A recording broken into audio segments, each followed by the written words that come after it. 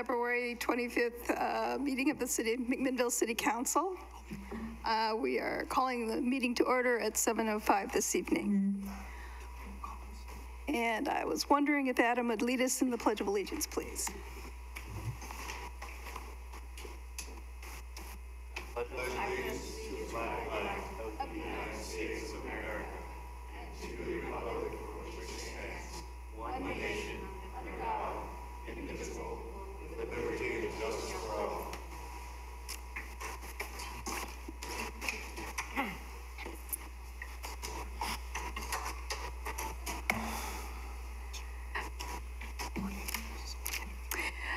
For those who are interested in giving a statement tonight, we have a time for public comment, which is coming right up.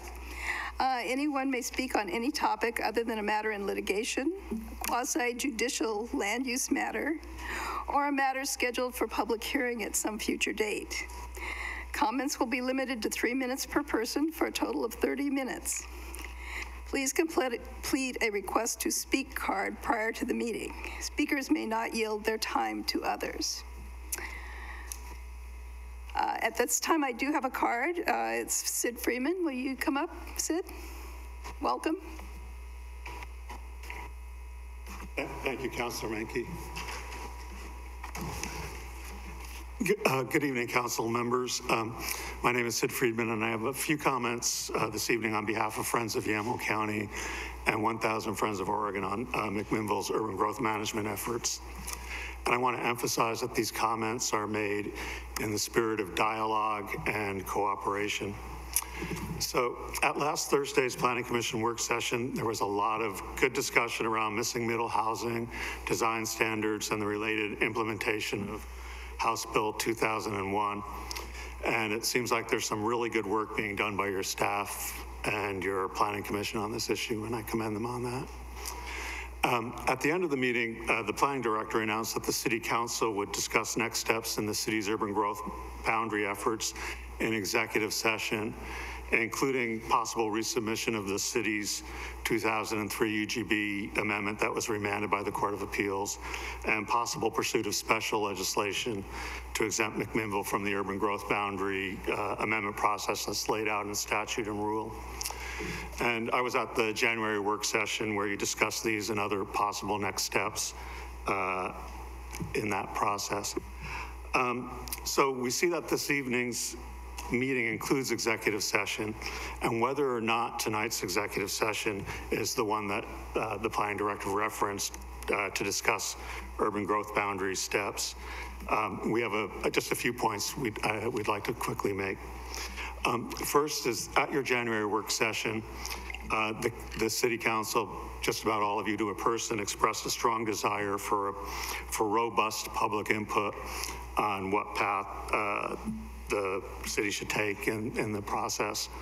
And going behind closed doors in executive session seems antithetical to that desire that you expressed. And it's also something that could spark distrust and skepticism. And also I'd point out that executive session is limited by law to a narrow set of circumstances, and these circumstances wouldn't seem to include old litigation that concluded in 2011.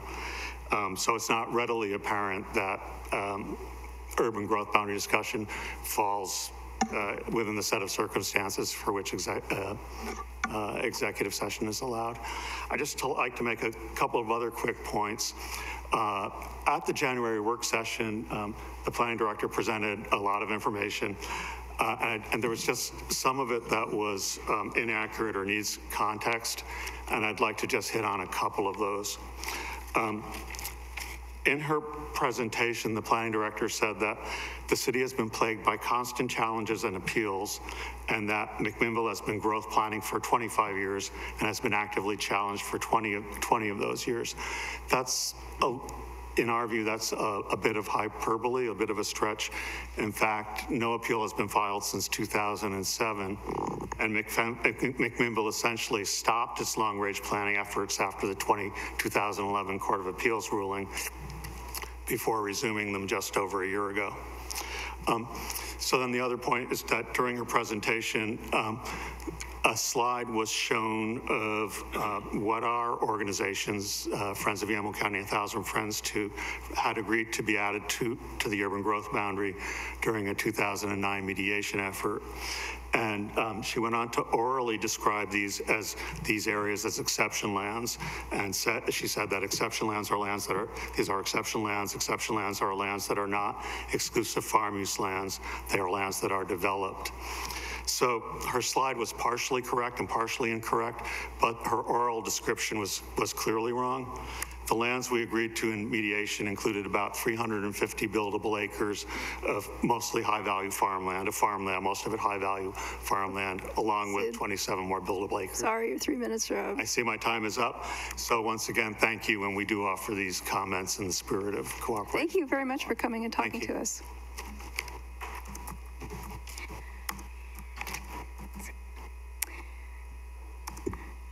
Our next area will be reports from councilors on committee and board assignments. So I think I'm going to start down here with Zach. Thank you very much. Landscape Review Committee met the previous week and discussed a few exciting developments. Over down by Tommy's, they're looking at putting a speculative commercial property in out in the industrial lands, and then reviewed the landscape for the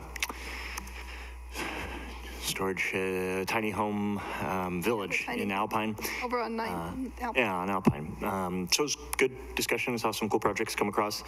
Historic Landmarks meets this Thursday, and otherwise our KOB Technical Advisory Committee is still waiting for that school board meeting. It's going to be great. And then our MAC PAC is off and running.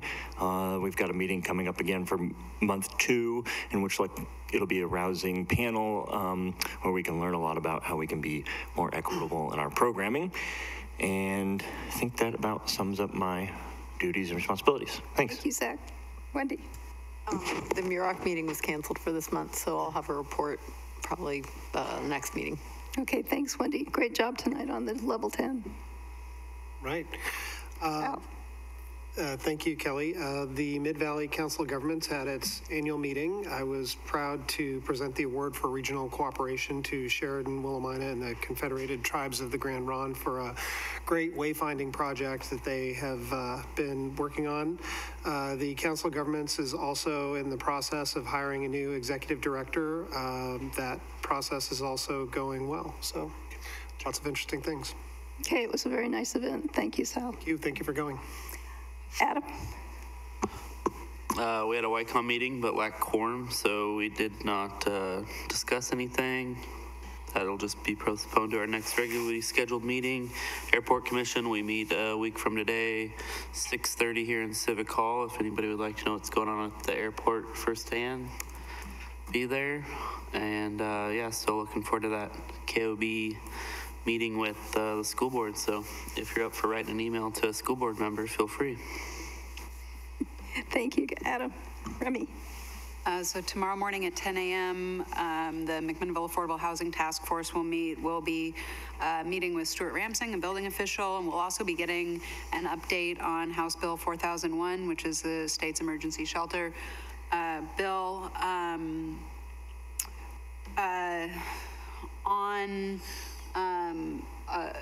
Kind of running off of that, there's a couple things that are not coming to council as formal recommendations right now, but that have been discussed amongst members of affordable housing. So one more related to this House bill is there's some misinformation that was circulated that the city of McMinnville turned down $1.5 million of dollars that I think Jeff can speak to much more fluently than I can, or Sal, perhaps you could as well. But I just wanted to note that that was just the language being misconstrued, that the city of McMinnville did no such thing. Also, not directly related to a recommendation from affordable housing, but there is also conversation happening that we would be interested in having an immediate conversation with council about a moratorium on any new vacation rentals. And in the same vein, the Gospel Rescue Mission, one of their approved shelters currently has a maximum occupancy of 13 beds, but they have room for 17 beds there. And so there's been a request that the council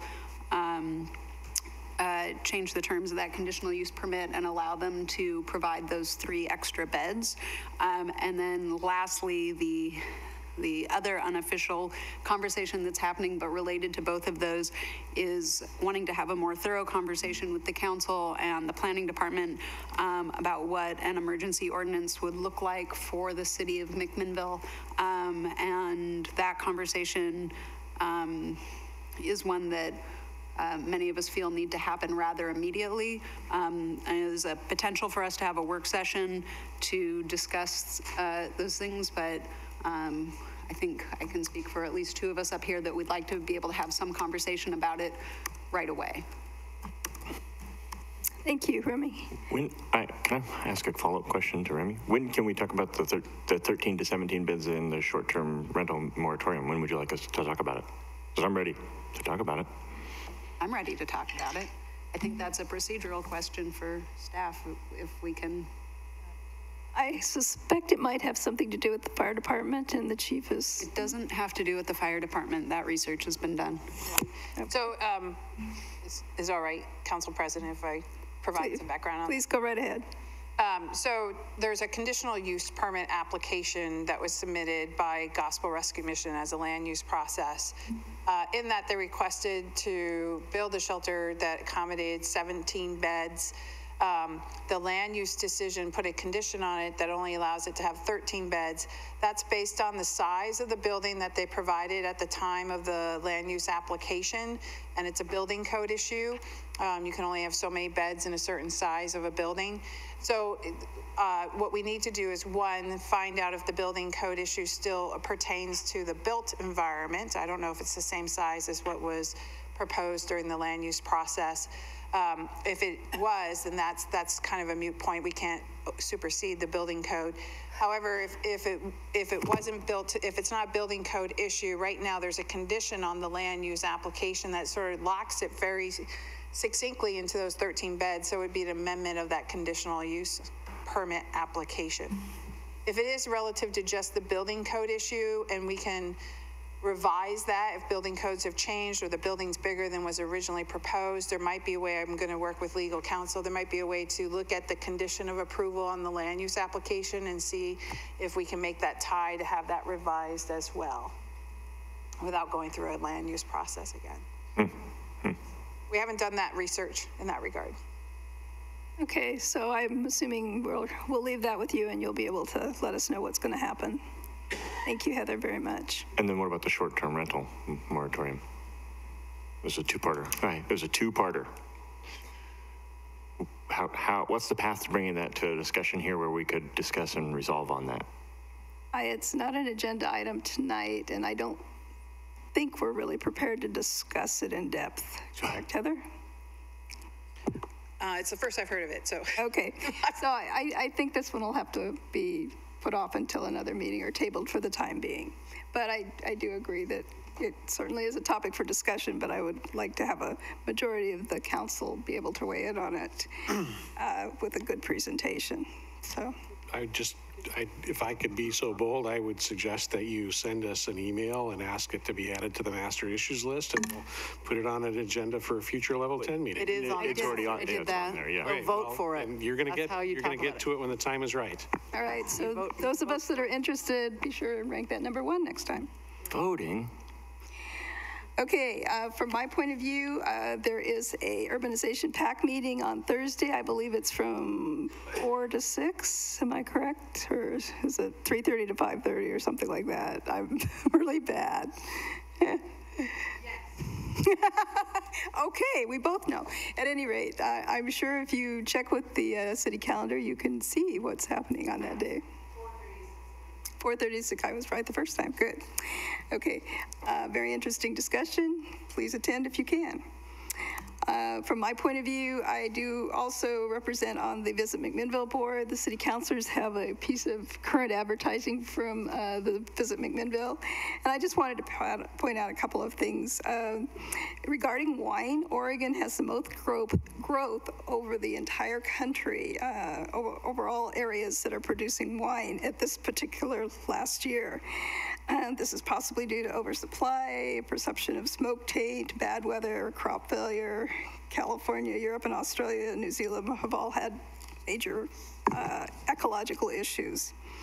And for those of you that are into biking, we are going to be hosting the Yamhill Fondo, or that is to say Yamhill Welby, which is a race on bikes over gravel. It sounds like a lot of fun, and so mark your calendars. I'll have more information on that one of these days. At this point in time, our city attorney, Walt Gowell, will present to us on campaign finance disclosure ordinance. Thank you, Councilman Menke. This is a staff report coming back to the council from an initial brief discussion the council had regarding campaign finance, and so the purpose of this presentation is to provide the council with basic information about the issue of campaign finance in Oregon, the current initiatives that are undertaking, the current litigation that is underway, the current statewide initiative that is, a statewide joint resolution that's going to the ballot in November, and of course, two bills that were passed this past June in 2019 that bear on the issue of campaign finance disclosure. But let me just start by saying that 25 years ago, the people of Oregon, through the initiative process, brought Measure 9 to the ballot and passed it. And that was an initial campaign finance measure which limited the amount of permissible campaign expenditures by campaigns. It limited third-party expenditures that were not approved by candidates. It limited candidates' use of out-of-district contributions. In other words, it had a geographic element to it. It interestingly required candidates for election to either accept or not accept voluntary limits on campaign expenditures and to have their election published. And those were the basic issues that were on Measure 9. It ended up being appealed after it passed. And it went to the Oregon Supreme Court in 1997, a fairly well-known case called Fred Venata versus Phil Kiesling. And the Oregon Supreme Court interpreted the Oregon Constitution for provisions relating to the regulation and conduct of elections and prohibitions against all undue influence therein from power, bribery, tumult, or other improper conduct. These are phrases from the Constitution. The court ruled in Venata basically that political contributions constitute expression, a form of expression that are entitled to constitutional protection. The court ruled that there is a difference between the authority of the legislature to regulate elections and the authority to regulate campaigns. I wish the court had been more specific about the differences, but it distinguished between the two. It said that limits on campaign expenditures are unconstitutional limits on free expression. It said that geographical limitations on donors are impermissible. And the court made a couple of statements that I noted when I was reading the case. It said, we conclude that Article 2, Section 8 does not empower the legislature to regulate every kind of alleged undue influence arising out of political contributions and expenditures during political campaigns. We conclude that the contribution limitations imposed by Measure 9 are targeted at protected speech.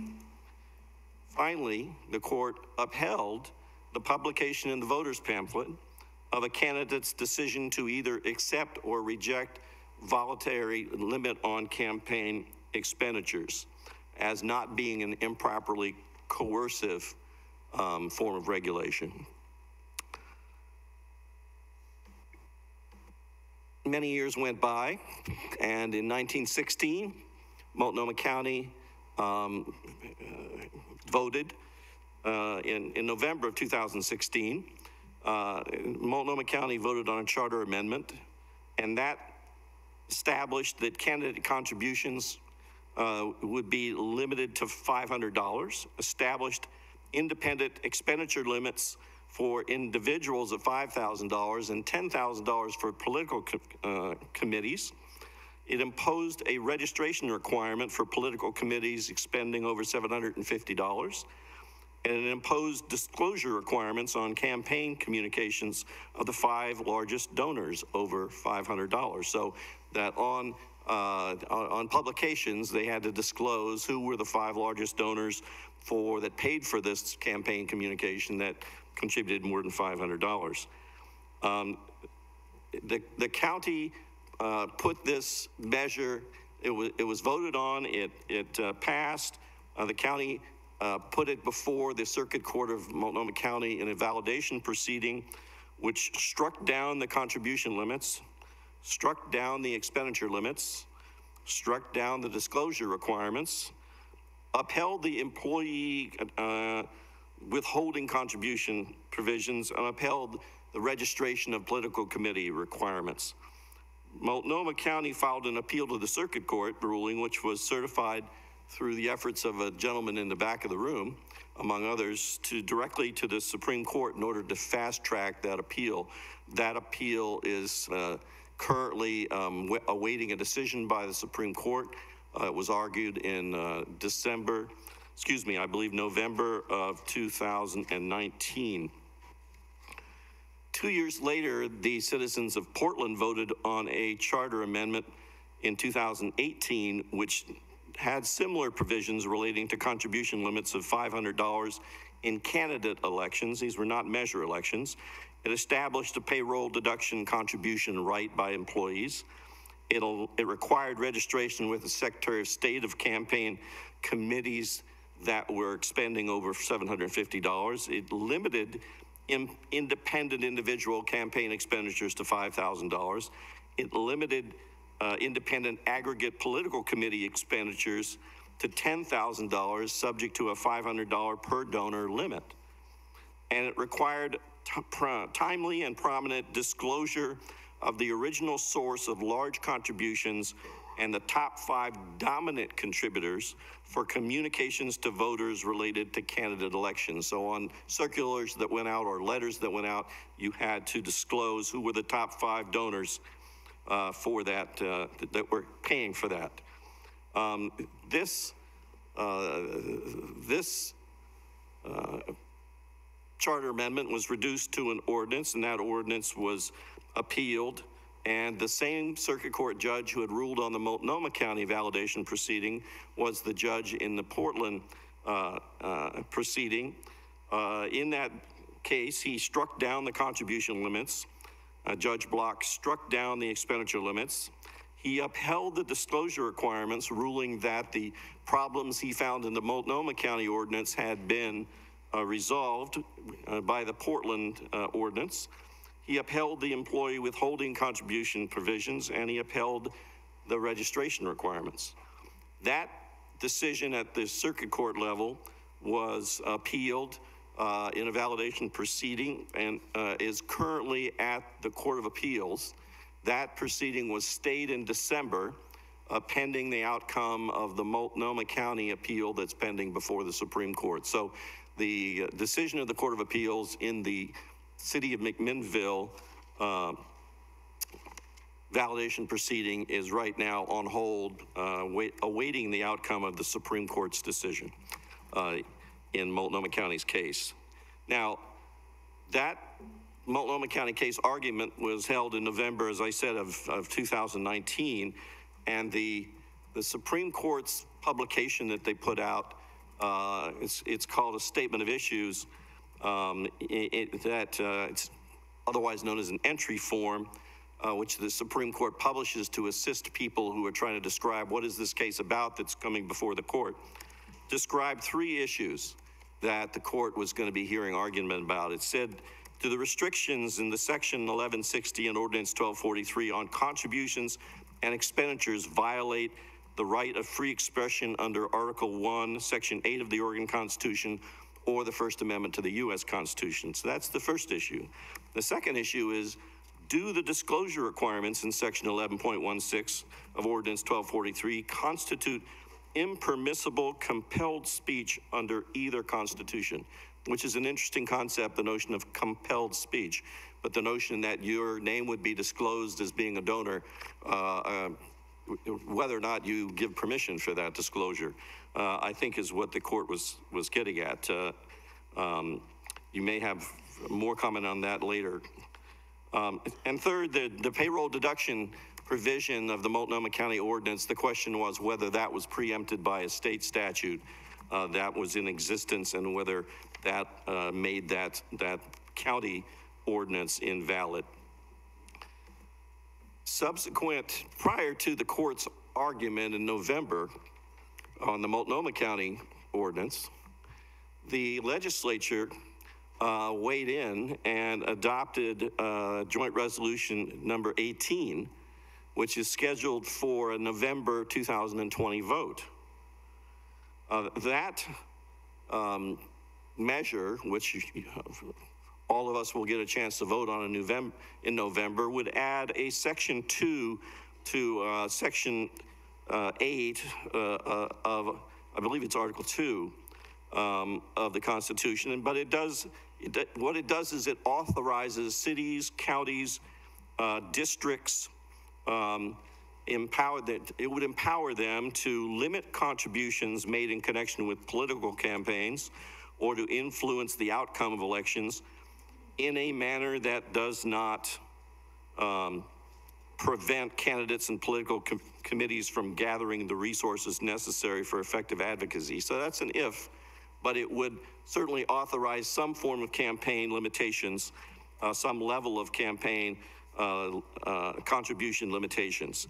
Second, it would require the disclosure of contributions or expenditures made in connection with political campaigns or to influence the outcome of any election. Third, it would require that any advertisement made in connection with a political campaign or to influence the outcome ordinances that would mandate it. And fourth, it would limit expenditures made in connection with political campaigns or to influence the outcomes of elections to the extent permitted by the Constitution of the United States. So this would amend the Oregon Constitution to essentially bring it in line with the federal, with the United States Constitution's campaign finance limitations as it relates to expenditure limitations.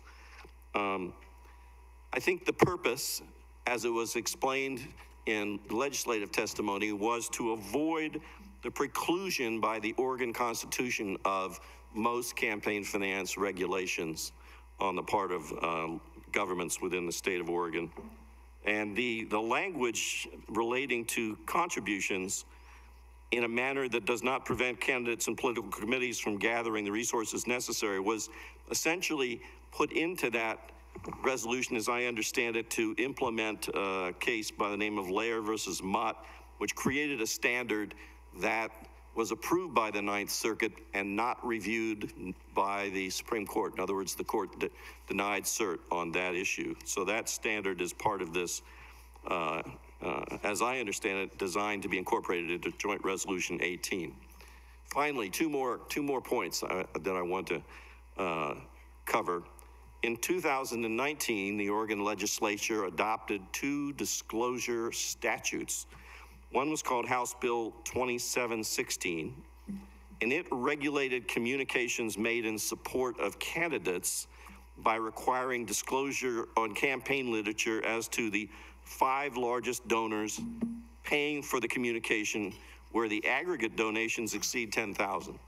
So it set a standard of this, where you had more than 10,000 of donations, the 5 largest donors would have to be would have to be disclosed on campaign communications.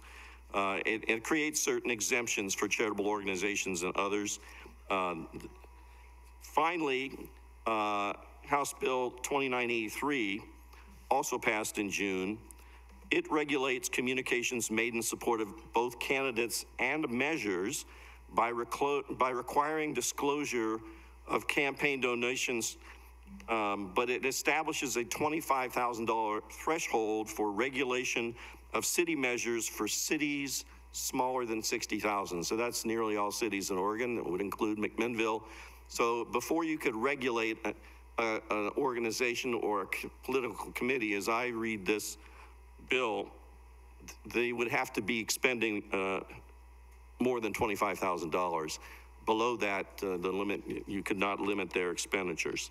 Finally, it would disclose, that bill, once the threshold was met, would require disclosure of donors contributing to candidates or measures where aggregate donations exceed 10,000, and the disclosure to be made within 7 days after making a campaign communication. So you have to promptly disclose when you send out campaign literature, who paid for it,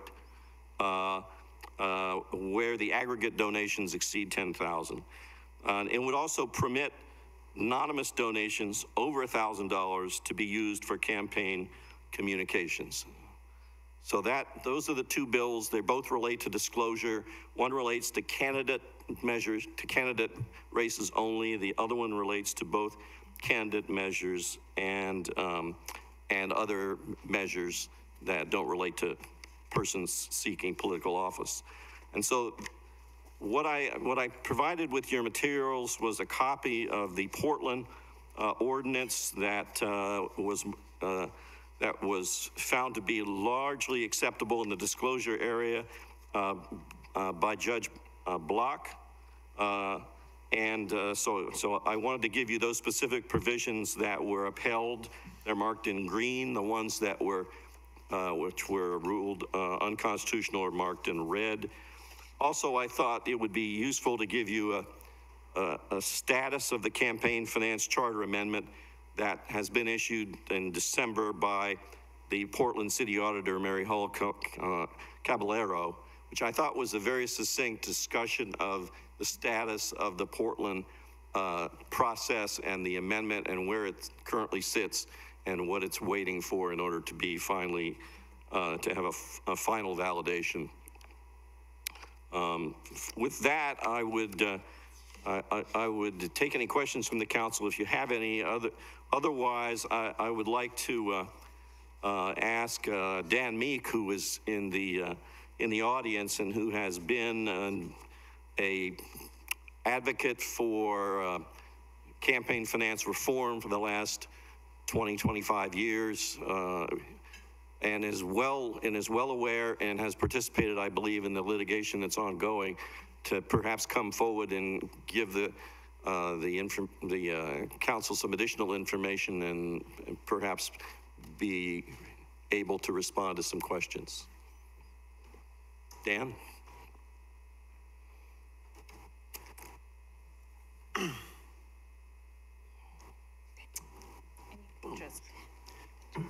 God, can we turn that off for now? Thank you, Walt. Can we turn it off for a while? No? Okay.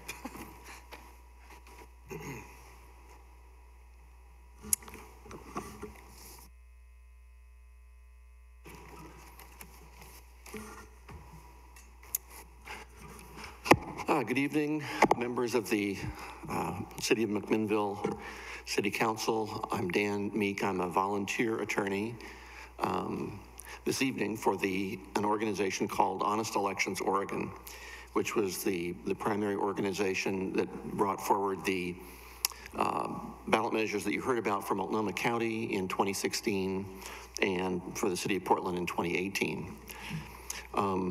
Your attorney, Walt Gowell, has presented an entirely accurate summary of what's going on, although I think maybe I could add a couple of details here and there.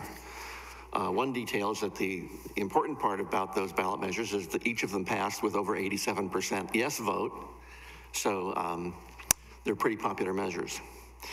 Another important overview is that the various cases that your attorney discussed, striking down various things, none of them except, well, I'll explain in a second, none of them until 2018 addressed disclosures, or what we call disclaimers or taglines on political advertising. All of them involved limits on contributions, not disclosure of contributions.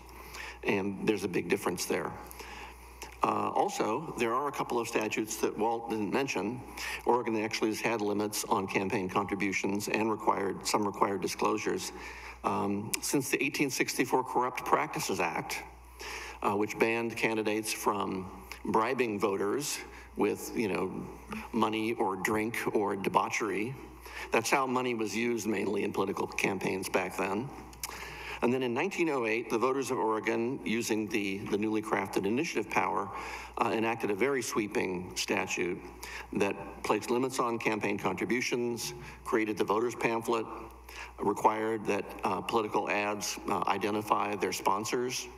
So that was all done in a very comprehensive way in 1908, and all of those requirements were in place, fully in place and enforced, not challenged as unconstitutional. They had very low limits on contributions until 1973. And in 1973, the Oregon legislature repealed the limits on contributions, replaced them with only limits on overall. Limits were then struck down overwhelmingly, 73% yes vote, and those limits were in place for one election cycle, the 1996 cycle, and then, as your attorney mentioned, the limits on contributions were struck down. Since then, the amount of money spent on political campaigns in Oregon generally has increased by a factor of 10. Legislative races, it's 10 times more now than it was in 1996. And for the governor's race, it's more than 20 times more than it was in 1996. So your attorney reviewed the various cases. I would just make a couple of additions to that if I could. As he reports, the court in 1997 in the Van Natta versus Kiesling decision ruled that political contributions constitute expression entitled to protection. That particular conclusion was then countermanded by the court in 2009 in another case brought by Fred Van Natta versus the Oregon Government Ethics Commission, and it was about the limits on gifts that lobbyists could give to legislators and other public officials and candidates. So the 2007 Oregon legislature limited those gifts to $50 per occasion. So the lobbyists hired a lawyer to go challenge that, and no, gifts are just like campaign contributions. They are their expression, their speech. They express something. And the Oregon Supreme Court in 2009 said, no, transfers of property are not expression, and we expressly repudiate what we said in 1997. The court in the gift limits case also said that it's okay, limits on receiving transfers of property from someone are acceptable, while limits on giving might not be acceptable. Well, of course, if a candidate cannot receive a contribution, then the potential donor can't give it. In any event, the court said that limits on receiving contributions are acceptable, and that's one reason why the subsequent measures have all limited receipt of contributions as their primary method of limitation.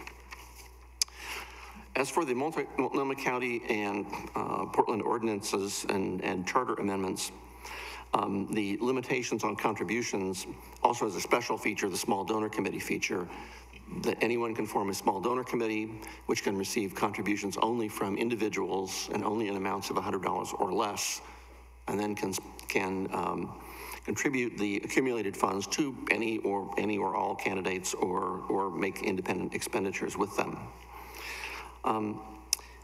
Your attorney is correct about what the Multnomah County Circuit Court did in 2018 with the Multnomah County measure. And he's correct. We had oral argument with the Supreme Court last November on it, and we would expect a decision. Could be tomorrow. It could be a year from now. I would hope it would be sometime this spring, before the summer, but they can make the decision whenever they want. The important part about that judge, Eric Block's decision, Multnomah County Circuit Court, on the Portland measure in 2019 is that he upheld the disclosure and the disclaimer requirements, because he struck down the Multnomah County ones primarily because he thought they were too vague, and they were. They were only one sentence, and they were pretty vague. The reason for that is that measure was crafted by a subcommittee of the Multnomah County Charter Review Committee, and they wanted to keep it simple. So they kept the whole measure to 3 pages. So, yep, it was vague. When Honest Elections Oregon had the opportunity to draft its own measure as an initiative for Portland, then it added about a page and a half of detail to that particular requirement, and the judge said, yep, that looks good. And so he upheld that. And as I think I noted before, no Oregon court except Judge Block, except in the Multnomah County case, has ever struck down a disclosure or disclaimer requirement. By disclaimer, I mean something that you have to put in the advertisement itself, or in your brochure, or whatever you're using to communicate with voters. Except small items are exempted, pens, pencils, buttons, etc. You don't have to list your donors on those. The Oregon courts have never struck down such requirements. The Oregon Attorney General in 1999 issued an opinion saying that the requirement that Oregon voters adopted in 1908 to require that political ads at least identify their sponsors, the Attorney General said that would violate Oregon's Article 1, Section 8. And so the legislature then took the opportunity to immediately repeal the disclaimer requirements in Oregon law that had been in place for 80, about 90 years, even though no court had ever ruled them unconstitutional. And now, as your attorney indicates, the Oregon legislature in this past session repudiated that Attorney General opinion because they adopted one law that requires disclaimers, or we also call them taglines, on political ads in Oregon, and that's House Bill 2716. I would note, however, that new law, does not apply at all to ads that are placed by candidates or candidate committees. It only applies to independent expenditures. So in Oregon, about 95% of all ads are placed by candidates or candidate committees, so those who will remain, those ads can remain totally anonymous. They only have to be identified by the name of the committee, which is almost always the name of the candidate. So that's one way that we think that House Bill 2716 is tremendously deficient. It should require that the candidates also disclose their large contributors in in their campaign ads. House Bill 2983 actually only applies to what I would call internal transactions of a nonprofit corporation. Under previously existing law, any nonprofit corporation could assemble money from any sources that it wanted to. And then if it put on an independent expenditure ad, it wouldn't have to identify itself at all. Under House Bill 2716, it would have to at least identify itself. But because 2716 has no what we call drill down provision to the true original sources of the money, it doesn't have to disclose anything else. So what 2983 does is it basically requires that nonprofit corporations identify where their money is coming from. So it's kind of a one-step drill down. But it doesn't require anything beyond that. So it's really quite easy to avoid. All you need to do to avoid it is create another nonprofit corporation and insert that one into the chain of money. So the money goes from whatever sources to nonprofit corporation A, and then nonprofit corporation B, And then in the advertisement, all you have to identify is nonprofit corporation B and not any of the contributors to nonprofit corporation A. So it was another, I think, highly defective measure. And I think it will be ineffective. So on the subject of, see, this is, the arrow keys are not working on this. Maybe these keys. There we go, I got it. Sorry about that. Boop, boop, boop, boop. The subject of disclosure, just a couple of slides. Oregon is actually quite deficient when it comes to disclosure and disclaimer requirements in political ads. So I mentioned the Oregon legislature repealed the law requiring that political ads identify their source. At least that's come back now in HB 2716 from last year. The Corporate Reform Coalition said that only 6 states are worse than Oregon in disclosing independent expenditures, gave Oregon an F, gave Washington an A. Oregon now, I think, will earn a better grade because of the 2 bills that we mentioned, but I don't think it will receive a good grade. Maybe it would be better than an F, but still considerably worse than an A. The kind of tagline requirements that are adopted in, one thing I definitely should point out. After the Multnomah County Circuit Court upheld the tagline requirements in the Portland Charter Amendment, Multnomah County then adopted a new ordinance for taglines that used exactly the language from the Portland Charter Amendment. So now we have exactly the same language for taglines in place in both Multnomah County and Portland, and that language has been upheld by Multnomah County Circuit Court, and no one has appealed that. The appeal from the Multnomah County Circuit Court decision was on the limits, was folks who believe that the limits should be upheld, and that's both a number of citizens that I represent, as well as the city of Portland itself and the city attorney. So the kind of tagline requirements that were adopted in Portland and Multnomah County are also in place in various ways in these 11 states. And it seems that a few states adopt them in every succeeding year. The main difference among the states is to what extent they require drill down to the true original sources. Washington last year actually copied our Portland Ordinance, Portland Charter Amendment. The Portland Charter Amendment says if any of the top 5 contributors is a political committee, then the ad also must disclose the top 3 contributors to the political committee.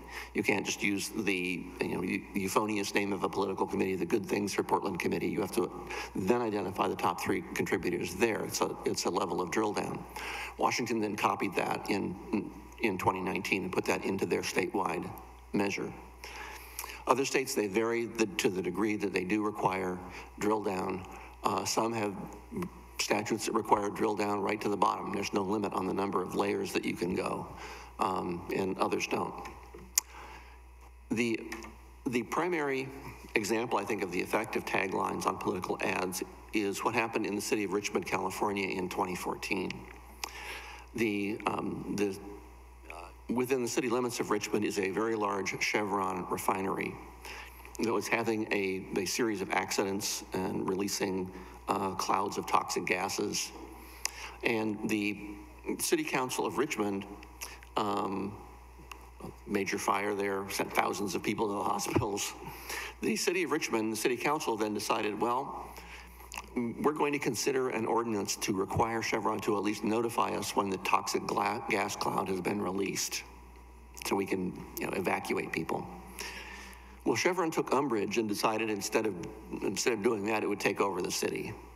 And so it recruited candidates for the mayorship and all city council positions that were up, spent over $3 million promoting its 4 candidates. This is a city of about 100,000 people. It outspent the other candidates by a factor of 50 to 1.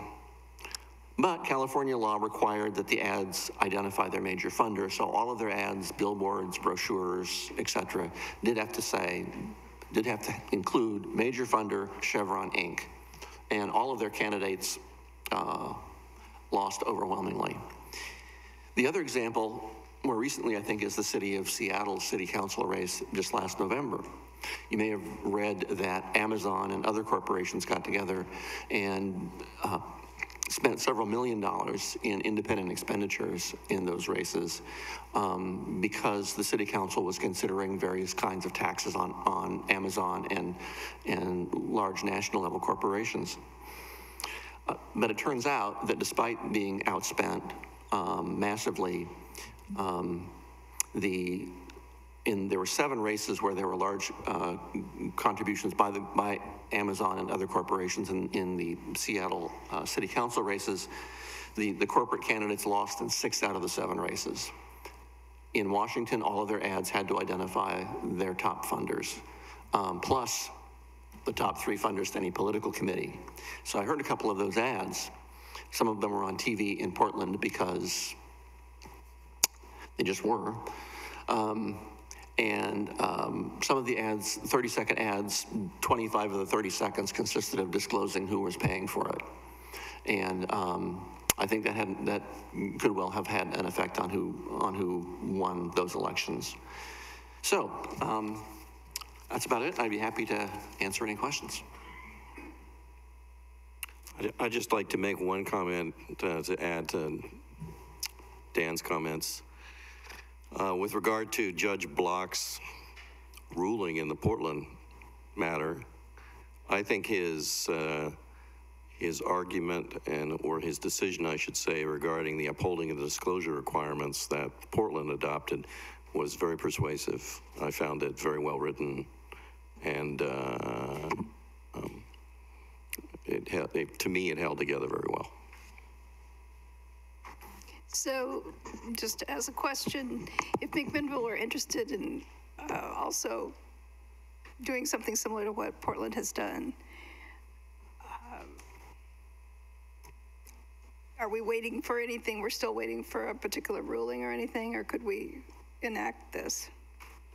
Let me give the first response to that. The Joint Resolution 18 has a specific final provision that says that subsection 2 of this section applies to laws and ordinances enacted by the legislature, assembly, or the governing body of a city, which are enacted or approved by the people through the initiative process on or after January 1, 2016. So the effect of that is to retroactively approve constitutional measures which the ballot measure upholds if passed. So it does not stop communities from adopting measures prior to the election if they choose or wish to do so. It doesn't mandate it or require it. The councils may choose to want to wait until after the election and see what the voters have to say. But it does retroactively validate them to the extent they're consistent with the provisions in the constitutional amendment. I would agree with that also. There is no current pending challenge to any of the disclaimer requirements. In the Multnomah County case at the Supreme Court, the folks who were opposing the measure, the Realtors Association, OBI, Oregon Business and Industries, and the Portland Business Association, their attorney said that he totally agreed that the disclaimer provisions in the Multnomah County Charter and Ordinance, that any dispute about them was moot because a week earlier, Multnomah County had adopted the Portland version of the disclaimer requirement. So I don't expect that the Oregon Supreme Court's forthcoming decision on the Multnomah County measure will address the disclaimer requirement. Probably won't. In the Portland case, we have the Portland case at the Oregon Court of Appeals where the only parties there are the city of Portland and my clients, 9 citizens. And neither the city of Portland nor my clients will argue that the disclaimer requirements are unconstitutional. Nobody else is there. And Judge Block ruled that those disclaimer requirements were constitutional. So I don't think that case is going to address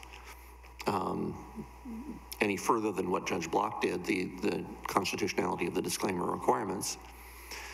And as Mr. Gowell said, the Oregon voters in November may well retroactively adopt, SGR 18, which would validate any such requirements that this commission would adopt, no matter when it adopts it at this point, since we're now safely after January 1st, 2016. That obviously was a provision that my clients insisted be put into SGR 18 in order to validate the Portland and Multnomah County measures, so that we didn't have to depend completely upon what the Oregon Supreme Court might say. Sal. Yeah, thank you, Dan. Thanks for coming and giving that comprehensive testimony. I appreciate your coming down. So I just want to confirm. So right now we've got the Portland City Charter, the Multnomah County Charter, and the state laws relating to campaign finance disclaimers, and all of those are going to be enforced for 2020. And to your knowledge, no challenges on the horizon for those on this in this election cycle. Correct. Both the city of Portland and Multnomah County have said they're enforcing the disclaimer requirements.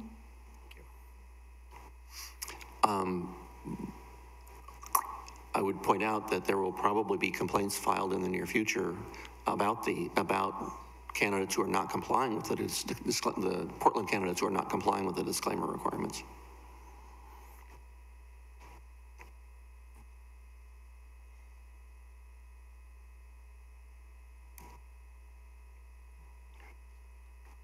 So I would like to suggest to the council that we, even though there is going to be a constitutional amendment that voters are going to vote on that would allow us, in addition to adopting disclosure and disclaimer requirements, to also adopt contribution limits. I think because the contribution limits are still subject to that voter approval, we should probably leave those aside, but I think we should consider passing disclosure and disclaimer requirements similar or the same ones that they've adopted in Portland. And earlier in this meeting, I sent some materials that I think I'd previously sent to council, but that included a description of the Portland campaign finance disclosure requirements, and then also a link to the city auditor's description of the disclaimers as they are written there. But I think we ought to adopt that campaign disclaimer pretty much in whole as a city for 2020. So are you saying everybody got this tonight? Or before now?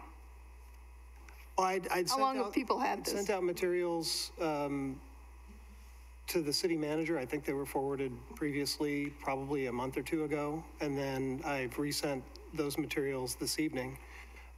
Even if we can't vote on it tonight because it wasn't an order of business, I would like to, maybe take the temperature of the council. And So I guess starting with Adam, any thoughts on this? I definitely wouldn't be in favor of any contribution limits, but I'd be open for the discussion of disclosure. I don't know if tonight's the night to vote on it, but definitely ahead of this election cycle. Remy?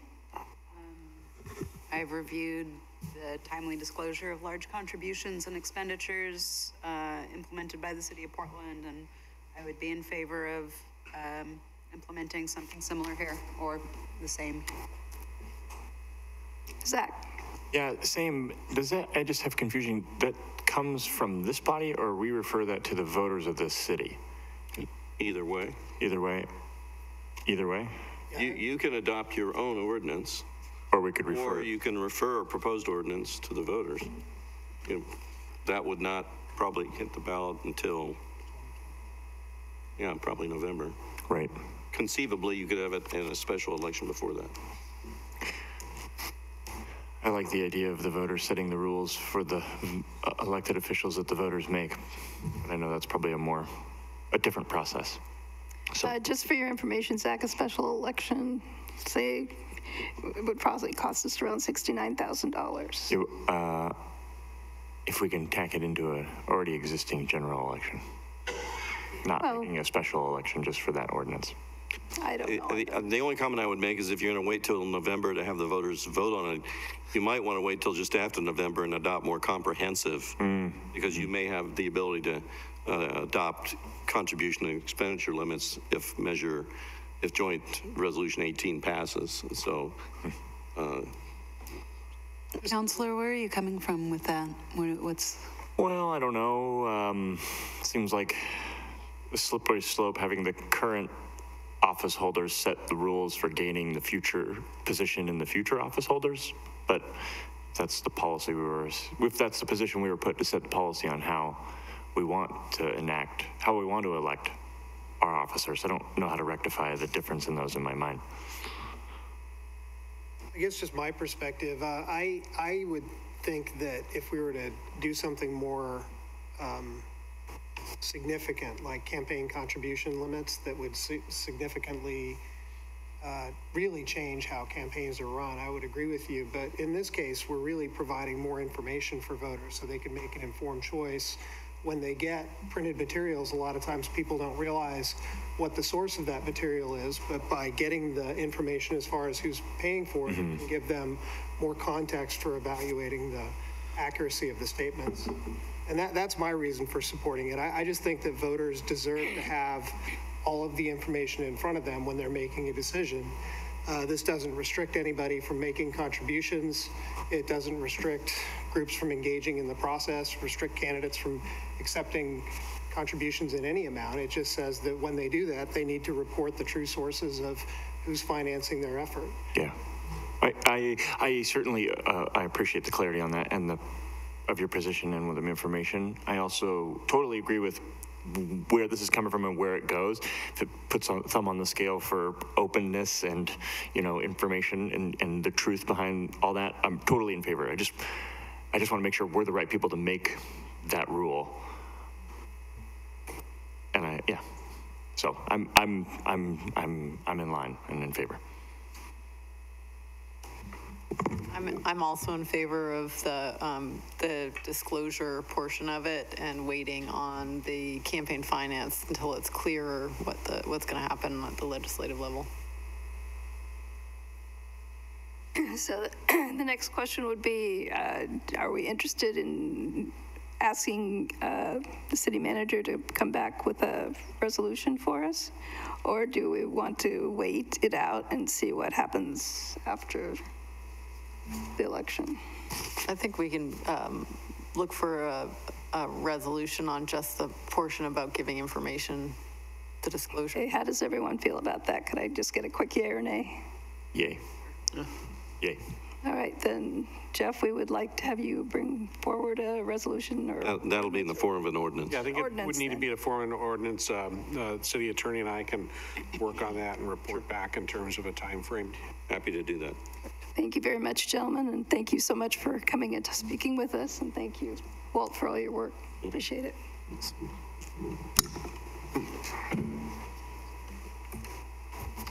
Okay, we are to the consent agenda. There are 3 items on it. Does anyone desire to pull off any particular item for separate consideration tonight, or I see no one saying they want to, so could I have a motion then to pass the consent agenda? So moved. Second. Remy and moved, and I think Adam seconded, so we got them. Okay. So all in favor of the motion, please indicate by saying aye. Aye. Opposed, please indicate by saying nay.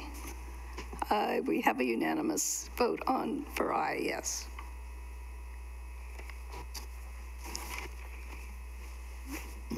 Did you get the 2 people and everything? Okay, great.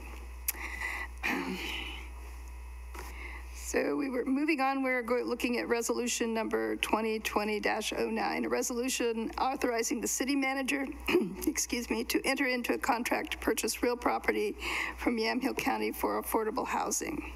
Heather, would you please present this issue? Yeah, so Council President, Councilors, this is a recommendation coming to you from the Affordable Housing Task Force. It's a project that they've been working on for a little over a year now, and it's a partnership with the Yamhill County, or maybe 2 years ago at this point in time. Yeah, it's about 2 years. The chair of the task force and I went and met with Commissioner Sterrett a couple of years ago to talk about opportunities associated with foreclosed residential properties in McMinnville in terms of trying to leverage those for affordable housing projects. After some review, the county agreed to entertain entering agreement with the city to sell those properties to the city for the amount of the taxes owed on the property.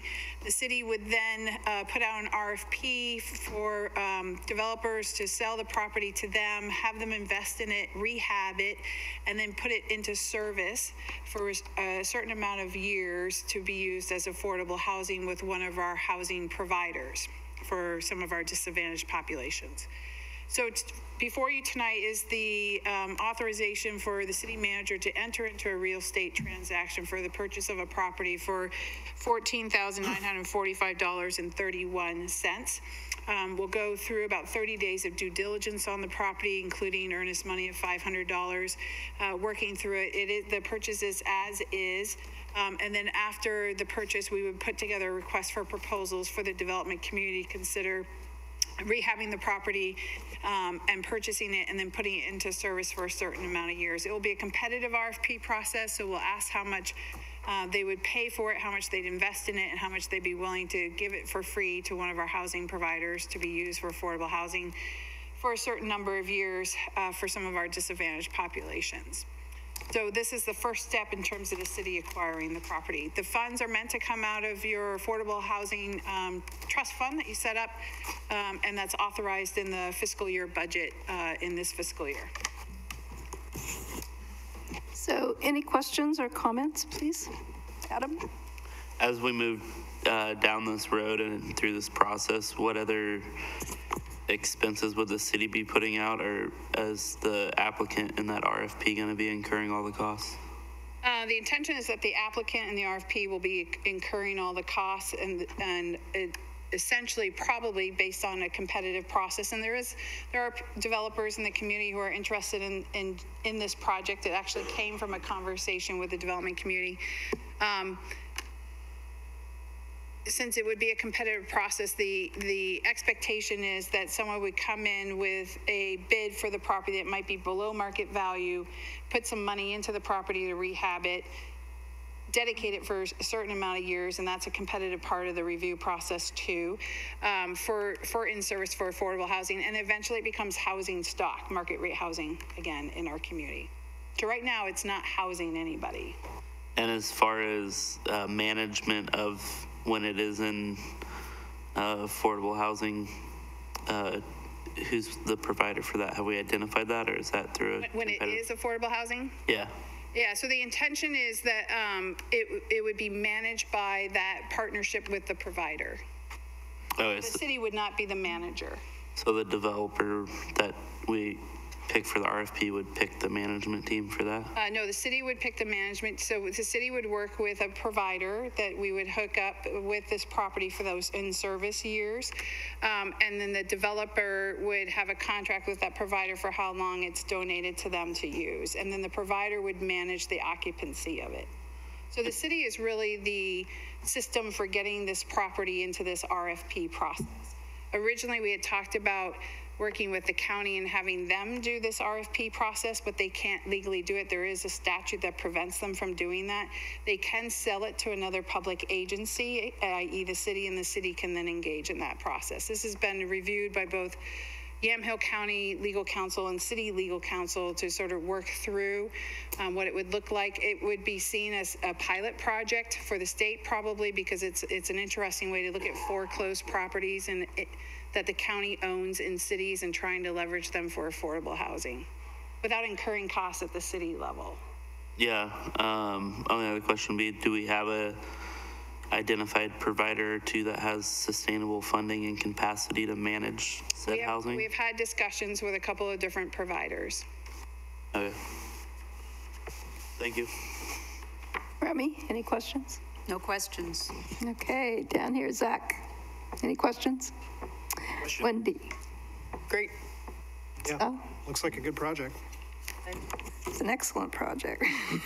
May I have a motion then, please? So moved. Wendy? Second? And a second from Remy. So Wendy moves for the motion and Remy for the second. All in favor, please indicate by saying aye. Aye. Any opposed, so indicate by saying nay. I believe we have unanimous vote. It's about a long time coming. Yep. Okay. The black hole of money. Oh, no, it's 6 in favor. Okay. Consideration of Resolution 2020-13, a resolution appointing Peter Hofstetter, Allison Sealer, Wendy Phoenix as representatives to the McMinnville Budget Committee. Jennifer Coelho, would you please, our CFO, will you please tell us all about this? Sure. So there are 3 open positions on the Budget Committee currently, and so we're looking for appointments for 3-year terms. There were 5 people who applied, and the selection committee ended up with moving 3 names forward. So it would include a reappointment of Peter Hofstetter, who's been on the Budget Committee before. He's not here with us today. And then 2 new members, Allison Sealer and Wendy Phoenix, also here in the room, would be new members to the Budget Committee. So we're just really thrilled to see new folks stepping up and taking interest in the budget process, and staff recommends that you all appoint these 3 members of the community to the Budget Committee. I believe you'll see their applications in the report. Does anyone have any questions or concerns? May I have a motion? So moved. Second. Zach and Adam. Seconds. All in favor, please indicate by saying aye. Aye. Aye. Any opposed, please indicate by saying nay. I believe the ayes have it at 6. Okay, doing good. So moving on. Thank you so much for agreeing to do this. We appreciate it. Consider resolution number 2020-14, a resolution establishing a revised system development charges pertaining to parks and recreation, sanitary sewer, and transportation, repealing resolution number 2019-09. Our Community Development Director, Mike Bissett, will you please go through this information with us, please? Thank you, Council President and members of the council. I'll refer you to the brief staff report that's in your packet regarding the annual adjustment of system development charges to reflect the increase in construction costs. City ordinances specify that we use the Engineering News Record Construction Index for Seattle, Washington. That's the nearest index for construction costs. That index grew by 0.9% calendar year 2019, and the ordinance resolution before you this evening therefore includes a 0.9% increase in the transportation, parks and recreation, and sanitary sewer system development charges. So unless there are any questions, I'd recommend the council adopt the resolution as presented. Keeping in mind that this is a significantly lesser increase than the prior year, correct? Let me look at the prior year. I think it was 4 point something. I remember it being 2.4 or 4.2. Yeah, it's not listed in. Well, it was in your write-up. 4.9, that's correct. Yeah, 4 points. Okay, thank you. This will apply to building permits that are applied for after July 1st. Okay, Thank you very much, Mike. Does anyone have any questions or comments? Zach? So we use the Seattle index.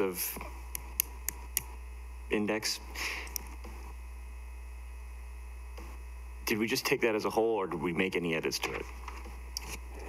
The ordinance municipal code specifies we use that index. There aren't any adjustments to it. It does have several components to it: labor, goods, specific categories of goods. Certainly could provide more information to the council regarding that index if it was helpful. We elect to adopt that whole if in future eventually, or it's an option to look at individually and use that as a basis to start assumptions and change pieces of it, or is it and we adopt it all or we don't adopt any of it? Does that question make sense? Well, certainly as part of a review of the municipal code related to system development charges, the council could choose to use a different annual adjustment index as long as that index was defensible. And so if there were very specific interest in evaluating what indexes are used to adjust system development charges in Oregon, we certainly could look at that in the future. I think Jennifer mentioned to me that they use the same construction index that we're using at her prior place of employment. So it's a commonly used index. Thank you. I have a question. Wendy? Thank you for putting this together. I just had a couple of questions about how is this, I know that we chose a way to determine what the system development charges have been. How is it keeping up with our costs and things like that, like with regards to, right sizing services and things like that? Do we feel like it is keeping us in an accurate range of covering costs for the actual costs of providing services, or do we know that information? So that's a much bigger question that I think you'll get a different answer for each of those system development charges. So the Parks and Recreation system development charge is based on a current master plan from 2001? 1999. And so the costs that were identified in that 1999 plan, I don't know that you could legitimately say are accurate at this point. She is working on a plan to update the master plan, and at that point we'd look at a list of capital projects that would be included in a system development charge. The other consideration is that we as a community and council have decided not to recover full cost of development through the system development charge. So we've already discounted these fees and decided as a community that the community as a whole will bear a portion of the cost of growth in the community. And so it gets to be a much bigger question, and part of it's based on the age of some of the plans. Do we have a part of the process that's a regular evaluation touch point that will, you know what I mean, versus just continuing with it? Wendy, could you talk into your mic a little better? Sure. Do we have a part of our process then that we're evaluating where we are on that, and at some point we might check to make sure it's still, like, those assumptions that we've made are still reasonable, or is that initiated by us when we have a question? Historically, that's occurred as part of master plan updates, and so... So we'll look at it then. Okay. That answers my question. Thank you, Wendy. Sal, do you have any question? No question, just a comment that, I'm on the Council of Governments board, and I think almost every jurisdiction, if not everyone, uses that Seattle CPI to do their rate of inflation adjustments. Thank you for that input, Sal. Adam? I'm all right with moving forward with what we got. I mean, that's been the index, and it's widely accepted throughout, so I don't see the need to change it. Okay, thank you, Adam. Remy? No comment. Okay. I've thought of another question. All right, Zach. Sorry, the transportation system development charge, that's one you run through this crazy matrix where it has all these specific uses, right? Like glass blowing building, restaurant, and it spits out then it has a metric in which you use to size it up per bed, per square foot or whatever, and then it shoots out a price, right? Did I ask that correctly? That's a fairly accurate description. The transportation system development charge is based on the net new vehicle trips that a land use generates during the PM peak on our system. And so each use, each business has a different trip generation rate. And so that you've got this list that has all these possible potential things that they've thought of, sandwich place, 7-Eleven, whatever, right?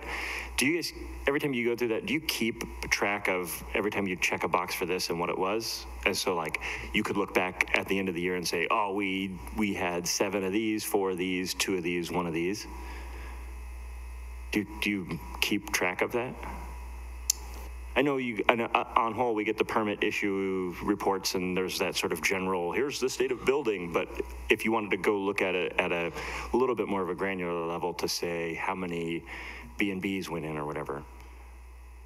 That's just a general example, but using your matrix of, at this point, you've specified on a list of all these different possibilities, this one fit this specific use. Do you keep track of that?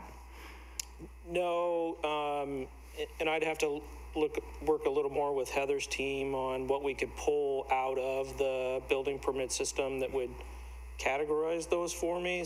Since we're only entering the trips that are generated into the building permit system, and then it calculates the fee. So we don't have necessarily a point in the system where it's entering, this was a blacksmith shop, or this was a restaurant. Blacksmith shop, that's right, doesn't it? So, and then, since we're on the topic, is that you designating blacksmith shop, or it comes to your desk and it's already designated blacksmith shop, and then you assign it the cost value? It depends on the specific building permit. Sometimes we're getting a shell permit and we assign it a retail use, and then when an actual tenant improvement comes in with a specific use, we'll compare it to the shell permit. Rectify the delta between the assumed and the actual, okay. And some of them are very specific. This is going to be a single family house on lot 93 in Brookshire Estates. And so that's pretty easy to identify. Okay. Okay. Let me scratch that itch. All right. If I don't have any other questions or concerns, could I have a motion? So moved. All right, Zach. Second. And Remy. All in favor, please indicate by saying aye. Aye. Aye. Any opposed? Say nay. The ayes have it, 6-0. All right, consideration of resolution 2020-15, resolution appointing members to the McMinnville Urban Area Management Commission. Heather, would you like to talk to us about this, please? Yes, so the McMinnville Urban Area Management Commission is the hearings body that's been assigned by both Yamhill County and the City Council to consider urban growth boundary amendments. Since we've been having some discussion about that recently, I reached out to the county to see if we could get that up and rolling in terms of being populated. It is assigned based on roles within Yamhill County and the City Council, and it's part of our urban growth boundary management agreement that was put in place in 1981. So the population for the committee is a Yamhill County commissioner, 2 Yamhill County planning commissioners, a city councilor from the city of McMinnville, a planning commissioner from the city of McMinnville, and a citizen advisory committee member from the city of McMinnville. But we recently, a couple of years ago, changed the planning commission to the citizens advisory committee. So it's really 2 planning commissioners from the city of McMinnville. They all get appointed, and they're appointed based on their terms within their respective representative agencies that they're representing. And then a citizen at large is appointed for a 4-year term, and that's based on a recommendation from that body. So Yamhill County has every year updated their membership into this committee. We have not done that. It hasn't seen any action, so to speak, since the 2015 public hearing that was conducted for the See You Later project, which was eventually withdrawn. I reached out to the Planning Commission. There are two planning commissioners that wanted to participate on it, Robert Banigay and Gary Langen-Walter. Robert Banigay just got appointed to the Planning Commission, but he's been participating in our growth planning analysis on our project advisory committees and has been a really good participant there. And Gary Langen-Walter's been on the Planning Commission for a couple of years. And then Mayor Hill would like to represent the City Council on that. So this resolution is you officially appointing those members to this committee. We will then do an advertisement for the citizen at large. Thank you, Heather. Any questions of Heather in regard to this particular issue? No. If not, could I have a motion, please? So moved. Wendy? Second. And Remy. All in favor, please indicate by saying aye. Aye. Aye. Aye. Did I get everybody? Any opposed, please indicate by saying nay. So 6 in favor, 0 opposed. Okay, resolution number 2020-16, a resolution adopting corrective plan of action for fiscal year end 2018 through 2019 audit findings. Our Finance Director, Jennifer Quellar, to present, please. Thanks, Councilors. So on January 31st, 2020, the city's financial statements for the prior fiscal year, 2018-19, were filed with the Secretary of State. And we also submitted the city's CAFR, the Comprehensive Annual Financial Report, to the Government Finance Officers Association, the GFOA, in the expectation of maintaining the 30-plus year streak for the Excellence in Financial Reporting Award. I'm also pleased to report that Marina and Company will issue an unmodified opinion, in other words, a clean opinion on our audit. But unfortunately, there is bad news. A material weakness comment was received this audit cycle. I am personally beyond disappointed about this finding and so sorry to have to share this news with you so early in my tenure. When a municipality receives a material weakness finding, it's required under statute to file a plan of action with the Secretary of State within 30 days. So that means during the month of February, since we issued end of January. So this resolution and the plan of action, which is based on a template that the Secretary of State provides, is before you for your approval. And in this way, we'll be able to meet their deadline for addressing the concerns raised.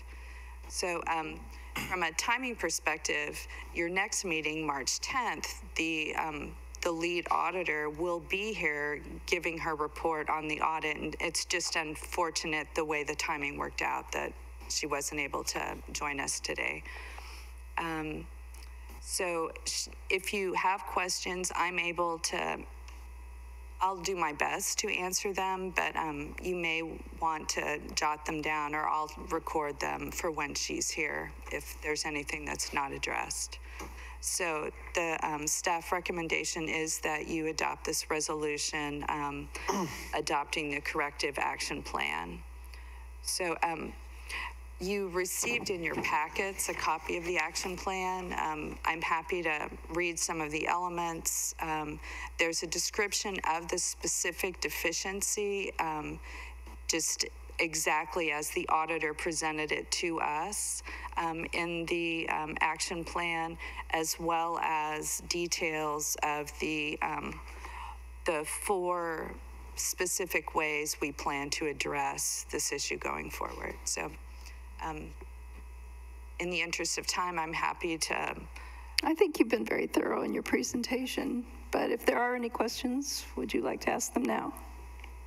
Council.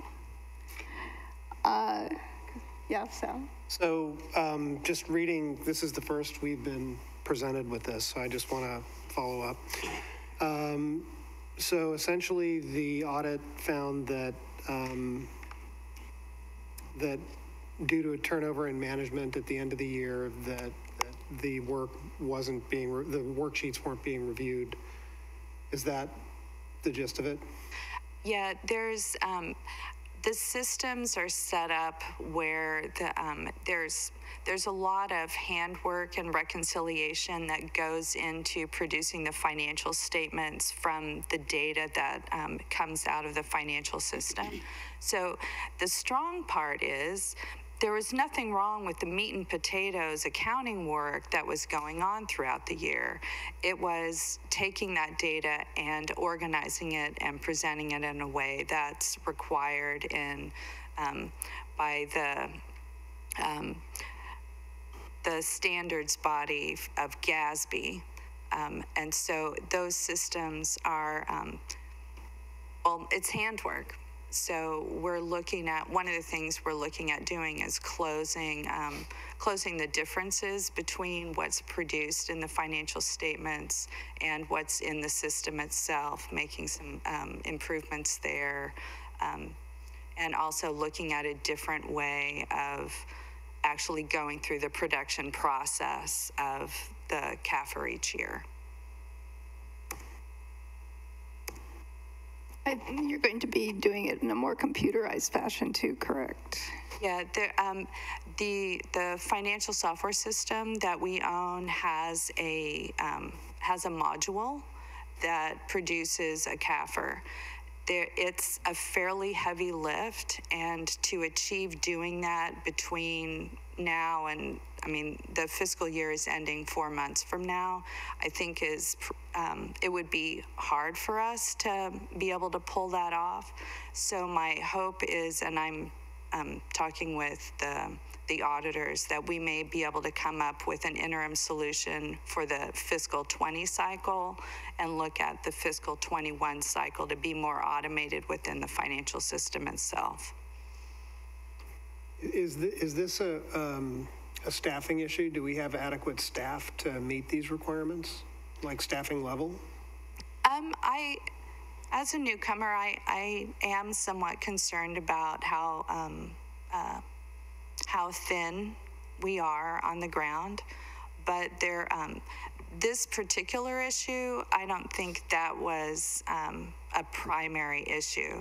It really was, there was, I guess it even stretches back to a few years ago. The primary person who before did utilize the financial system more heavily to produce the CAFR moved on, and so no one within the finance department really understood how that worked. So they moved to a manual system, which they've been using for 2 or 3 years, I think, to produce the financial statements. And so just no one was this cycle trained in the manual system to be able to make all of the adjustments required. So going forward, do you have a plan to, number one, train up a primary staff person, but is there also a redundancy within do you have enough capacity to have a second person in case the first person gets hit by a bus, or? Well, I prefer the lottery scenario, but I grew up with the bus theory. I prefer the lottery. I appreciate that. I'll use that going forward. So yeah, it would be a challenge. I mean, there are 5 people in the department. There is one accountant who is working with me, and I will be working with him to get him more on board. It's just GASB accounting is very particular and challenging to understand in and of itself. So it's not a skill set that's widely out there in accounting land. People are focused on FASB. I myself came out of the nonprofit arena, and we were FASB. So moving to GASB over the last decade or more of my career, it's been challenging. I learned something new every cycle. So. Thank you. Okay, any other questions or concerns? If not, may I have a motion, please? So moved. Wendy, Second? second from Remy. Wrong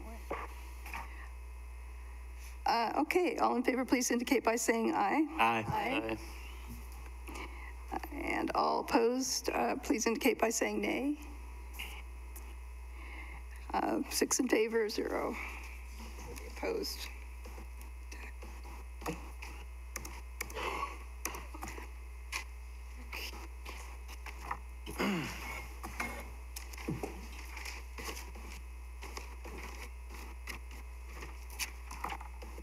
All right, next is consideration resolution number 2020-17, a resolution approving the acquisition of property and/or temporary construction easements from Jackson Miller and Kathleen Spring, Gary and Paula McKee, and Brandy Pointer for the Old Sheridan Road Improvement Transportation Bond. And Mike, would you please present for us? Thank you, Council President, members of the council. I'll refer you to your staff report that's in the packet from Engineering Services Manager Larry Sherwood, as well as the attachments, which provide a great deal of information of the areas that we're proposing to purchase, 2 parcels of right-of-way and 3 temporary construction easements to facilitate the construction of the Old Sheridan Road corridor project, which is scheduled to bid this spring and be under construction this calendar year. So the total purchase price for these parcels is $18,900 plus escrow and closing fees. And we note that we have one more file that we're still working on that will be before you at a future council date. So unless there are any questions, I'd recommend that the council adopt the resolution as presented. Thank you, Mike. Any questions or concerns, councilors? Looks good. Okay. Then may I have a motion, please? So moved. Remy? Second. Zach? All in favor, please indicate by saying aye. Aye. Any opposed, please indicate by saying nay. Hearing none. 6 in favor, 0 opposed. And I believe that we are at the point of adjournment. So we are going to have an executive session after the meeting. That executive session is pursuant to 192-662F, 192-355-9.